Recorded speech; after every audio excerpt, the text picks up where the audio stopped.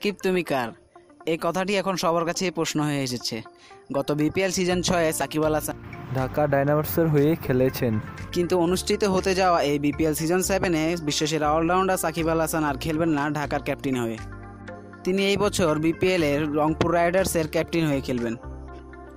জানা গেছে Rangpur Riders franchise Shakib Al হাসানকে দলে নামার জন্য প্রথমে আগ্রহ জানিয়েছেন এবং পরে সাইন করেছেন, এবং তাদের ফেসবুক অফিসিয়াল পেজ থেকে জানা গিয়েছে যে এই বিশ্বসেরা অলরাউন্ডার সাইন করেছেন রংপুর রাইডার্সের ক্যাপ্টেন হয়ে খেলার জন্য। তাই বলা যায় যে এই মাঠ কাঁপানো অলরাউন্ডার এখন রংপুর রাইডার্সের লিডার। তো বন্ধুরা, কি মনে হয় সাকিব আল হাসান কি পারবে রংপুর রাইডার্সকে কাপ নিয়ে দিতে? তাহলে বন্ধুরা, ভিডিওটি আপনাদের কেমন লেগেছে অবশ্যই কমেন্টে জানাবেন। ভিডিওটি ভালো লাগলে ভিডিওটিতে একটি লাইক দিয়ে আপনাদের বন্ধুদের মাঝে শেয়ার করবেন। আর ক্রিকেট খেলার সকল আপডেট পাওয়ার জন্য আমাদের চ্যানেলটি সাবস্ক্রাইব করে আমাদের পাশে থাকুন।